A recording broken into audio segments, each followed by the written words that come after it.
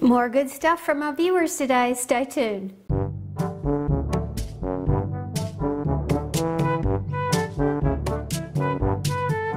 Hey everybody, it's me, Margaret. I'm a Mississippi native transplanted to Atlanta, Georgia, where I sheepishly share things I love with you, and I am still loving these comments that we're getting.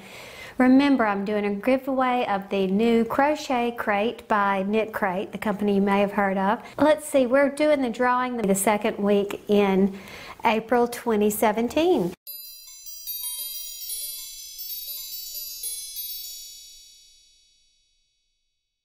Okay, here's Grace Hood. She says, hey there, Margaret. She's got several tips. Keep short strands of scrap yarn to use as stitch markers for crochet.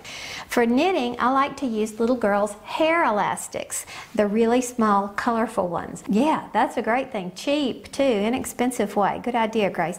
Also, travel with fingernail clippers instead of scissors. They're compact and won't puncture your car seat. Now, I do that. Now, first of all, before you travel by air, you need to check TSA's website. And Transportation Safety Authority is what that stands for, tsa.gov.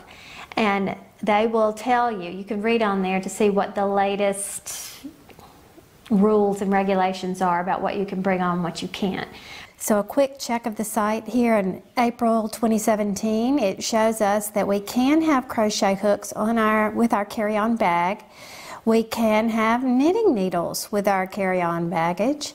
We can have nail clippers in our carry-on baggage. And once upon a time, we could carry scissors that were less than 4 inches in their blades. Let's check it today. And it shows us that no, scissors are not allowed in your carry-on baggage as of right now. So that's something to mention. But she was talking about car travel, and she said they're compact and won't puncture your car seat. But I have another solution for traveling in the car too that I'll share with you. We're in my garage in my car, and I want to show you this. This little thing was made for me by JC of JC's Sewing Room. She's also a member of the yarn community here on YouTube, although I have not seen her videos lately. Well, anyhow, I ordered this from her Etsy store. It snaps onto my seat belt, and I bought this when we were traveling a whole lot back and forth to Georgia, still living in Mississippi. This has little pockets, and there are pockets on both sides. It's all wrinkled because I wash it on a regular basis, and look, I've spilled something on it right here. What I used it for then was when I was crocheting or knitting. When you wear the seat belt as normal, you slide it down here to the bottom, and I could put my scissors in here with the point facing downward so it wouldn't be any dangerous element here, or it wouldn't poke my car. I could put stitch markers, whatever I needed could go right in these little things. And of course there's pockets on both sides for the model of this thing that I bought. Now, obviously, I wouldn't be driving while I was doing that. It was always in the passenger seat when we were traveling. But I use this on a daily basis in my car here. And the reason why is because my phone fits so nicely in it right there. And I can pull it up, and it acts as a hands-free device. Not to mention that if I were to have an accident, my phone is contained right here safely, and it won't go flying around in the car, and I could get to it if I were, you know, like trapped or something like that, assuming I was conscious. But regardless, I think it's a really good idea. So that's for car travel. Okay, from Linda Ann Stork. She says, Margaret, I look forward to your videos every week. I have been crocheting for almost 60 years and still learn something every time I watch. And guess what? I do too. I have learned so much from my viewers. And especially, I'm so glad that I thought to do this little tip sharing thing for our giveaway. I'm sorry, I'm spitting. I'm learning so many great things. Her tip, she says, my tip would be not to be afraid to mix your crocheting and knitting on the same project. You get some great results such as lacy crochet edging on a plain knit scarf or afghan. I use a knit square that I can duplicate stitch a design on, and include it in an afghan that is made of crochet granny squares. I think some people would be very afraid to mix their crochet and knitting, but not me. I'm an out-of-the-box thinker. I'm always up for something new, so I think that would be great. Thank you, Linda Ann. It's good inspiration for us to be brave and to be bold. Now listen to this by Gloria H. You're going to love this. Margaret, here's my tip. To make easy gifts for friends, I purchase inexpensive youth-size leg warmers, like 99-cent store. Rice, also at the 99-cent store, and essential oil, lavender or peppermint. First, I sew one side of the leg warmer with matching thread. Next, fill the leg warmer with rice, not too firm. You want it to be able to conform to the neck. And she uses about 1 pound, she says. Then you carefully sew up the other side of the leg warmer. Finally, you apply a few drops of essential oil to the completed project. And when you need to warm up or relax, you heat it in the microwave for 1.5 minutes and to start, and add more time if necessary, because you don't know how your microwave is going to do, so you have to kind of ease into that. The rice sock can be also placed in the freezer for headache relief too. That's good to know. Okay. One thing here that I want to point out, the first thing y'all are probably thinking is, why is she buying youth-size leg warmers when she could probably knit them or crochet them? Yes, she can, however, she's putting rice in them, so you would have to knit or crochet with a very fine yarn in a very tight gauge, or your little rice that's going to be coming out of all the little stitches. So that's just a quick little knit-friendly way to create a gift. And I have something similar to this. It's not filled with rice, it's actually a store-bought thing. I don't remember what it's filled with, but it is extra. I love it. And another thing you can do is you can sprinkle a little moisture on it, and when you heat it up, you have a moist heat, like if you have tension in your neck or something like that, and it helps to relax. So, good idea, Gloria. Thanks. Now, Queen's Yarn Boutique is Rochelle, and she tells us some storage ideas here. She says, you know those decorative boxes that you get with the little fancy chocolates? I use those boxes to store my knitting needles. And here's another tip. I use old mason jars and candy jars to hold crochet hooks. So I'm guessing, Rochelle, that you are using these in a decorative way. And it really is.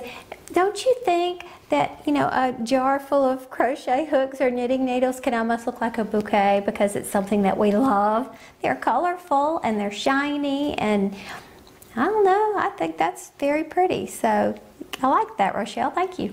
Now, Maribel A., another one of my longtime subscribers, she says, my tip is to make copies of any pattern you're following and place it in a page protector. You know, those plastic sleeves that you put it in there. You can then use highlighters or markers to mark off any relevant parts, and when you're done, just use some glass cleaner and you have a clean copy. I did not know that glass cleaner would take off highlighters and stuff, so that's really good to know. You could probably use dry erase markers too, but then you wouldn't be able to use a highlighter on certain types. I have 2 types of page protectors. One is really shiny and it's kind of thick. Those were the more expensive ones. And then the other ones are rather thin and they don't reflect light as much. They have like a texture on them. So, but regardless, whatever, you can write on them and then figure out how to wipe them off. And it's good to know that glass cleaner will take care of that. And she gives us a good note here. She says, note, it's perfectly legal to make a copy of a pattern for personal use. Now we know for copyright issues, you're not supposed to be taking a paid pattern and making copies of it and sending it out to all your friends. You can't do that. You can't scan it and email it out and all that. That's illegal. That's infringement of copyright violations. So you that is a copyright violation, so you can't do that. But if you're using it for yourself, that's no problem. Now, while we're still talking about sheet protectors, Victoria Murphy says, my tip is to put your patterns in sheet protectors and put them in designated 3-ring binders. I label each binder on the outside what patterns are inside. Sweater patterns, mittens and hats, cowls and scarves, baby patterns, etc. Hope this tip is helpful. And yeah, it is. Now, I don't save a lot of the patterns that I print because I could probably get to them on Ravelry. If you purchase one of those very nice patterns like from your local yarn store or something like that, then you definitely need to save that, because sometimes they'll give you a code to get a digital copy, but a lot of times they don't. So definitely you'll want to take care of those. Another thing that I print and keep for a period of time are any patterns that are my favorites that I know I'm going to do again. And I only have one binder. I should go get that.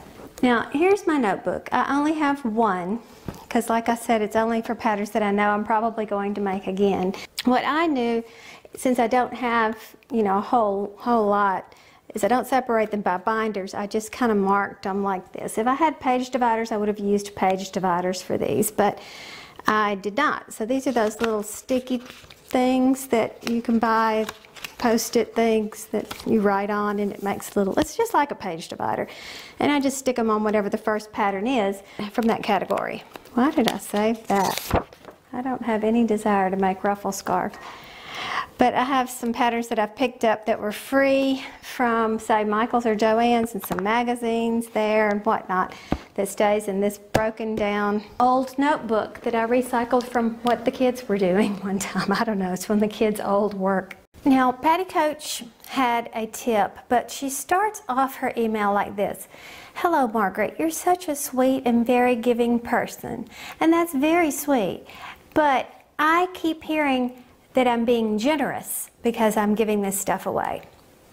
No, I'm not. I would not be getting this stuff if it was not for you guys watching. This is how KnitCrate found me.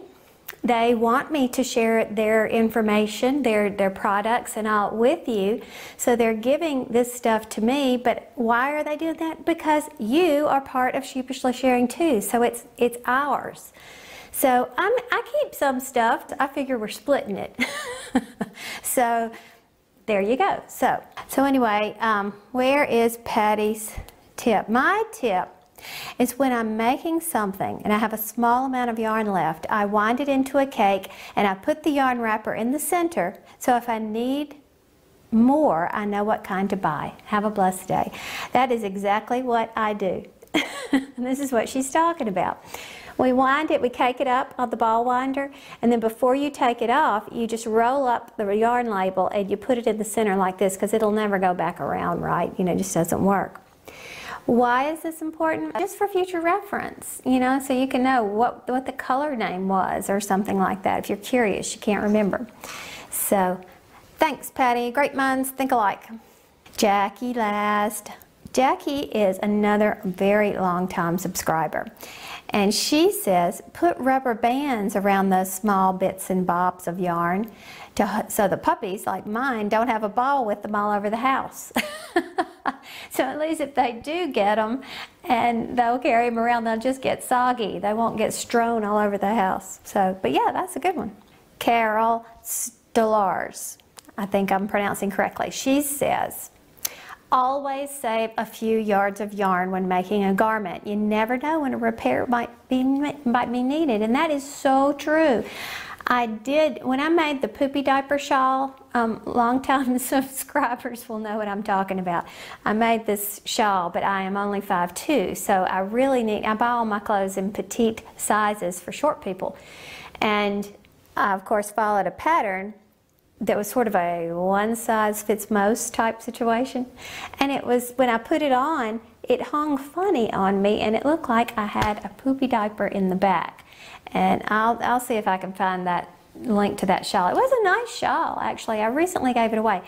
But when I gave it away, I gave away the extra yarn that I saved with it for repairs as well. So, yeah, that's pretty smart. And we don't always think about that. You know, we think, oh, yay, project's finished, you know, don't, you know, whatever. Do save a little bit, like Carol says. Good idea. Now, Sherry or Cherie Mazer, I think it's Cherie. She says, hi, Margaret, my tip is to put small scented soaps in drawers where you store crochet and knit items. Keeps them smelling very nice. My favorite fragrance is lavender too, yay! Now, I did that, and if you saw a Dollar Tree haul a while back, I bought some of that Yardley's English Lavender soap at the store, and that I just put either the whole bar of soap, depending on the situation, and in this case it was the whole bar of soap unopened, because that Yardley, you can smell it through the package, and I put it into the bottom of a cabinet, because my cabinets in my yard room, I know I've showed them before, but they used to be in my garage at my old house. And so I brought them in, and they just they didn't smell bad per se, but they just didn't smell girly. So I put the lavender soap in there.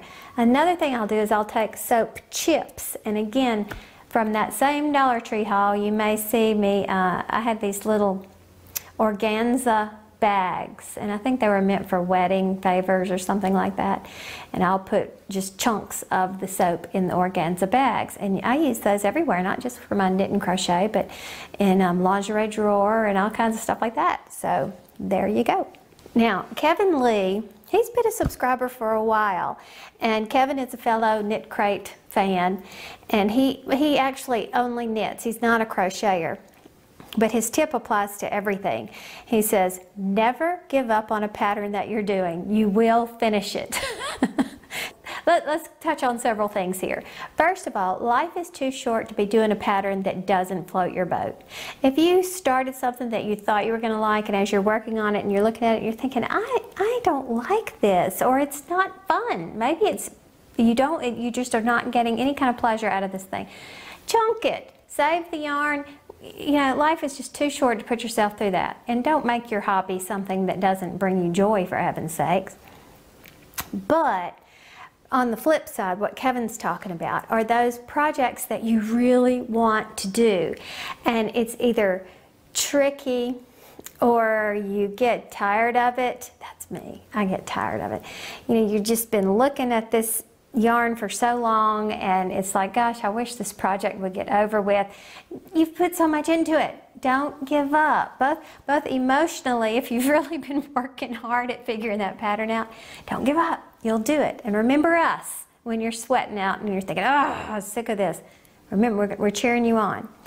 Now, I also want to shout out Kevin's Etsy store. It's called Man-Made Knitting. And he has some really cute things in there. Especially, I love the little Easter eggs, the hats for the Easter eggs that were so cute. They're, I guess they're egg cozies, but they look like they're wearing winter hats. It's absolutely adorable. But he has lots of other things in there too. So I'll try to link that. I'll try to remember to link that down there to Man-Made Knitting, Etsy.com. As long as we both show. We had a family wedding back in Mississippi, held in the church we helped start with the original minister from back in the day. And besides being surrounded with so many wonderful friends and family celebrating a super wedding, I got to spend a little time with my own family all together.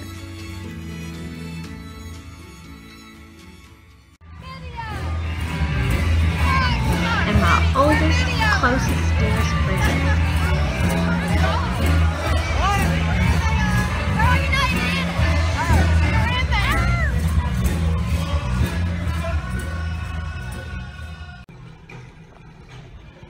The weather messed up Tyler's flight out of Mississippi, so we rerouted to Atlanta for a few hours, and I had to take him back to the airport early Tuesday morning. I was really worried about the traffic because we're dealing with that collapsed bridge repair, but it wasn't bad at all. Now back to your regular scheduled programming.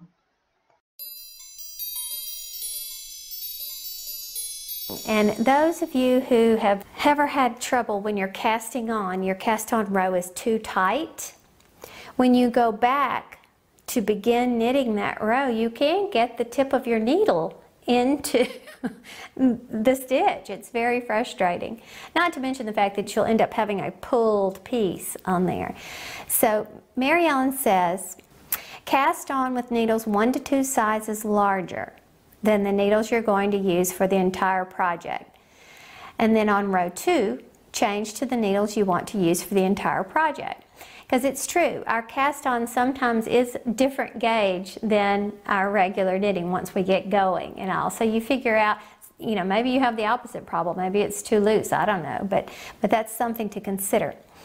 And that's from Mary Ellen Kinkle. And then Barb 515. Barb has some of the first circular knitting machine videos out there. When I first got my Addi Machine, hers were just about the only ones I had to follow. And she had some really good things out there. And but anyway, that's how long I've known Barb. But she says to create a looser cast-on row, do not snug the new cast-on stitches close to the previous ones. And I'm so guilty of this. You know how you're casting on and you're just going to shove them down? And you cast on some more and shove them down. That you need to create space between them.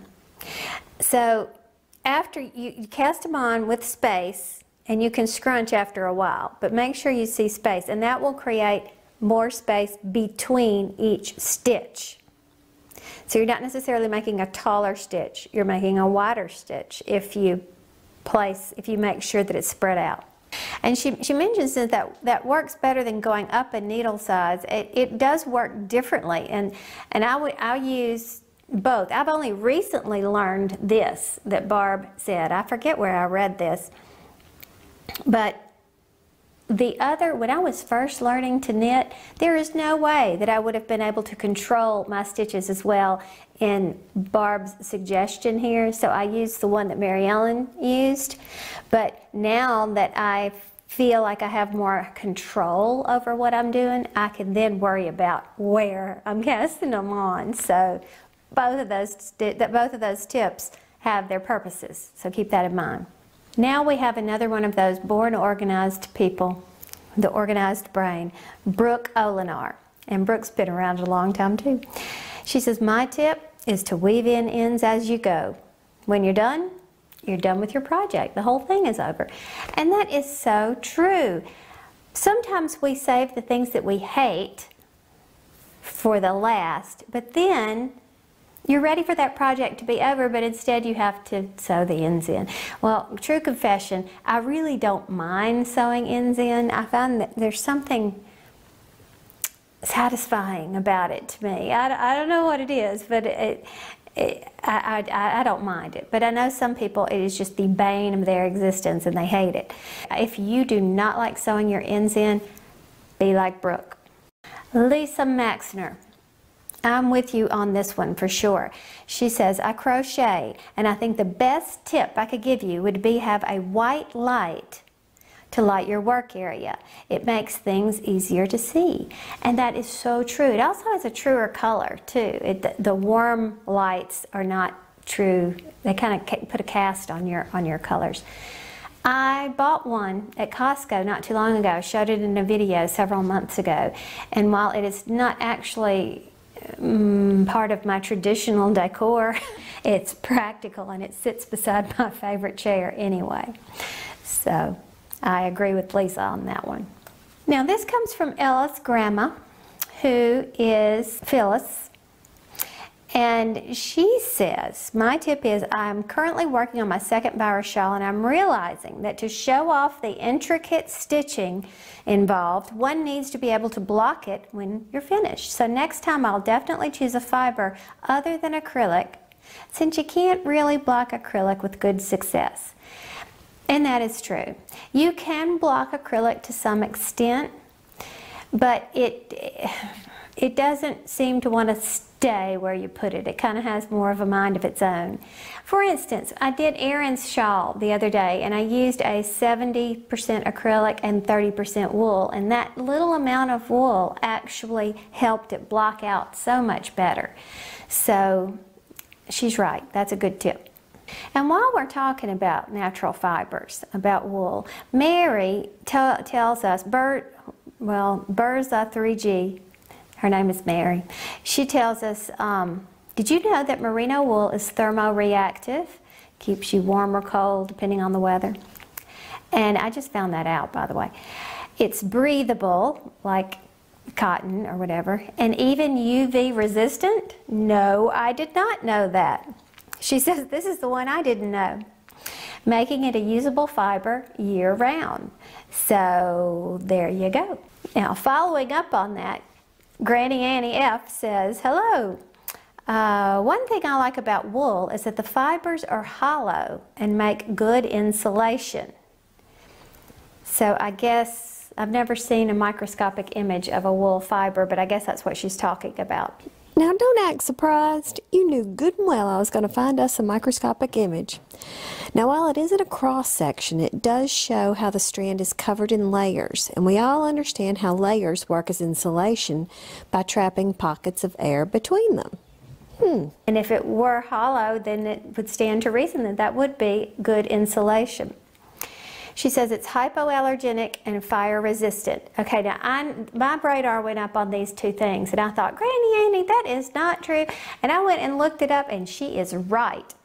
When you hear about people being allergic to wool, they're not really allergic to the wool. They're allergic usually to, say, the lanolin, which is that natural oil that comes from the sheep, or they could be sensitive to the feel of a scratchy wool, and it can cause you to break out into what looks like an allergic reaction.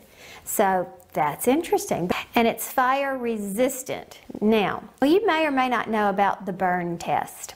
Let's say you have a yarn that someone gave you from their grandmother's attic. And you're like, well, I wonder what the content of this yarn is. It has no label. There's no way to figure it out. Well, if you hold it over a candle, and I have done the burn test in a video before, and if you hold it over, just get into the heat wave that's coming up from the candle, and if it just kind of melts, then you know it's an acrylic. It's, you know, basically a plastic. If it will spark and maybe catch a little flame, then it's a natural fiber. So when I see this, it says fire resistant, and I'm thinking, well, wait, that's not right because of the burn test. Yes, it is right. It's not going to just burst out in flames. That's good to know about wool. And as a matter of fact, Crochet.knit, Emily, if you've watched her, Emily, you haven't been around with your videos lately. But she has a son in the Navy, and they require 100% wool, and one of the reasons why is the fire resistance. And because you don't want anything you're wearing to just go up in flames, okay? But also, when wool is wet, it still kind of retains the heat, even though it's wet. So that's kind of interesting. Anyway, Granny Annie goes on to say it naturally inhibits mildew as well. And she says if you use them for a baby's bottom, a soaker. Now let me stop right here. Soaker is a term a bit unfamiliar to me and used most commonly in the cloth diaper community. I researched it a bit, and I found this really great blog that not only explains what they are, but how wool factors into this, as Granny Annie mentioned. It looks like this blogger had an Etsy store at one time, and the patterns she used on this blog are just adorable.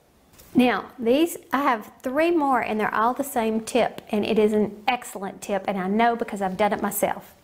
Karen Hales says, my tip is to keep all your yarn ends you snip off your finished projects, and they make great stuffing for toys. And it's free, and you know we love free stuff.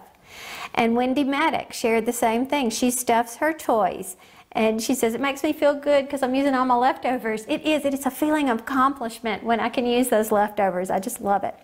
And Linda Crazy for Yarn says to use it with your batting, which that did not occur to me, to stuff cute toys you're crocheting or knitting. No yarn is wasted. That needs to be my motto, huh? That could be a banner we put up on all Sheepishly sharing videos where we say, no yarn wasted. I used fiberfill when I made that crochet head, the mannequin head, because I thought, gosh, I don't have enough of the little yarn scraps, and you know, how many would I need, and da-da-da-da.